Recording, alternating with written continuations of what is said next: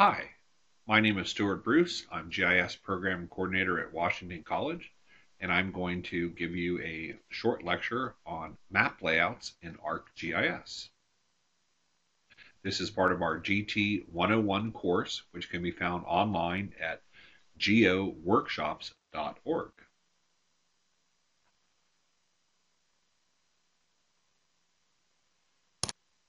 Now, to talk about maps, we have to ask some questions. So what elements do you think a good map layout requires? What would you start with? Well, we believe that the map would be an excellent place to start with, and in fact, the most important reason why you're doing the layout. And remember, when you're doing a layout, that the map itself should always be the largest element on your layout. It's the most important thing. It's why you're doing it. So you don't want to make the map small. You want to make it as big as possible.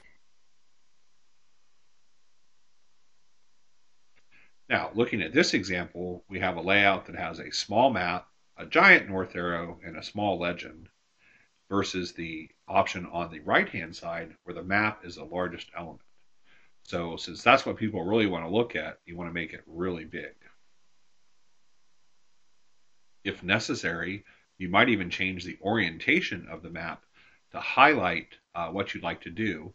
And I'm going to show you in my live demo of how to make a map layout, how you can also rotate the map to maximize the potential size of the map in your layout. Another important consideration, how about a title? All maps should have title. Um, what we were looking at before was in York County, so that's why it says map of York County, PA. So you've got to have a title.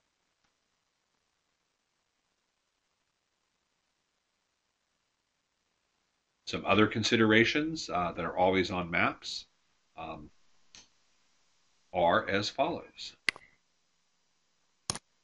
You need to make sure that you have a north arrow so you know which direction is up on the map. A lot of people in America always assume that north is the top of the map, but if you rotate the map or something like that, this is not always the case. So it's usually important to include a north arrow. You should have a scale bar so people can basically be able to do measurements off the map that you print out. Or you could choose to use what's known as scale text. Now, scale text is really a ratio, and this basically means that one unit on the map is equivalent to X number of units on the ground. In the case of the scale text shown in this example, 1 to 92,320, if our units of measurement were inches, for example, then 1 inch on the map would be equivalent to 92,320 inches on the real ground.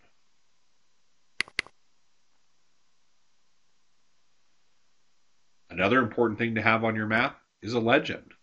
So if you have different data layers on your map with different colors and different symbols, you need to have a legend so that people can interpret what the symbols mean on your map.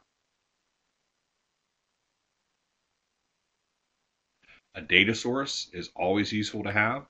So if you're getting data from either a single source or a variety of other sources, it's important to list where this data came from. Maps are often produced as part of a report, but maps can also be separated from the report. So you really want to make sure that the map has everything that a person needs to interpret the map, and where the data came from is an important consideration. Not a bad idea to put the author name on there.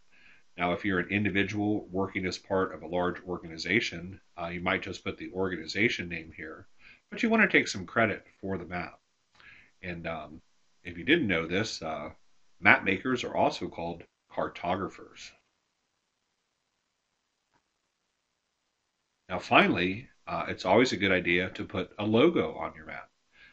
We're looking at here at the logo for the Center for Environment and Society, which the GIS program at Washington College is part of. And we also have a little logo just for our GIS lab. And we put these on every map that we make. So people know who did it, and they'll start to recognize our product to differentiate it from other people's products.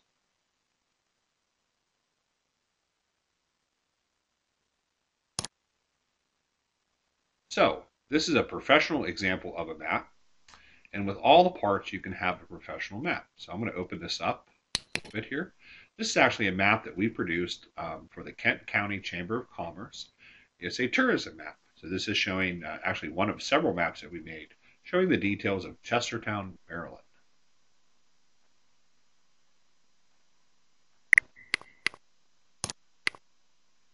So with our proper elements, the legend, data source, scale text, our scale bar, a north arrow, a title, and either your name or the logo of your organization, you can have everything you need for the production of a successful map. This is another example from our Chamber of Commerce. This is showing all of Kent County, Maryland. We're actually starting to do a little bit more of these lately. We just finished one up for Caroline County, for example. And then finally, the arrangement is very important. So your elements all need to be sized appropriately. Your map needs to be the largest element. And you've got to make sure that you have a large enough map surface to show the detail necessary for someone to interpret your map. You do have an option where you can save your work as a template. So let's say you're working for an organization, perhaps the Baltimore City Transportation Department. Well, if you want to have a uniform product coming out of your department, your GIS professional, someone that probably knows more about GIS than you do, could assist you in creating a template that all the users in the organization could utilize every time they make a map. Then when you produce maps and print them out, you have this really nice organizational look. All your maps are uniform, and they have all the appropriate information that you need to make sure that you include on every map. So templates are really a good way to go.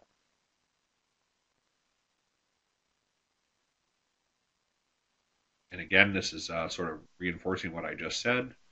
It really makes your maps easily recognizable as coming from you.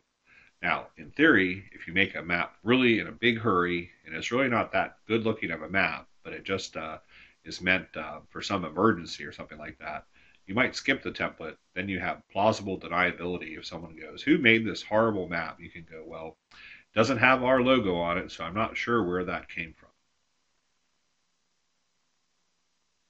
Well, that ends my relatively short lecture on map layouts. And I'm also going to do a live demo, so I encourage you to watch that. That's going to be a separate video. Thank you and have a nice day.